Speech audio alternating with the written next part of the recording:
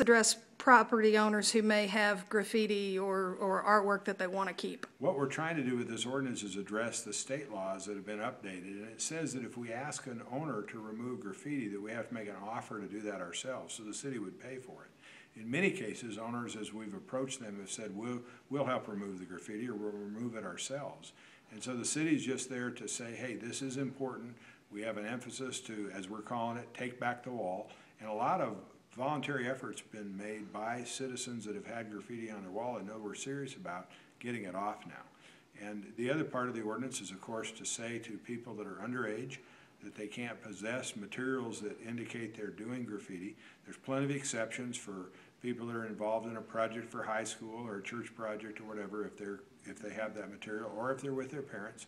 But for somebody wandering down the street with a can of paint in their hand or a Marks-a-Lot, and there's graffiti present, we intend to pursue those people. It's a crime, it's not a prank, and it's destroying property and causing thousands of dollars on individual properties damage. So we intend to pursue that, and that's what we're saying by this ordinance.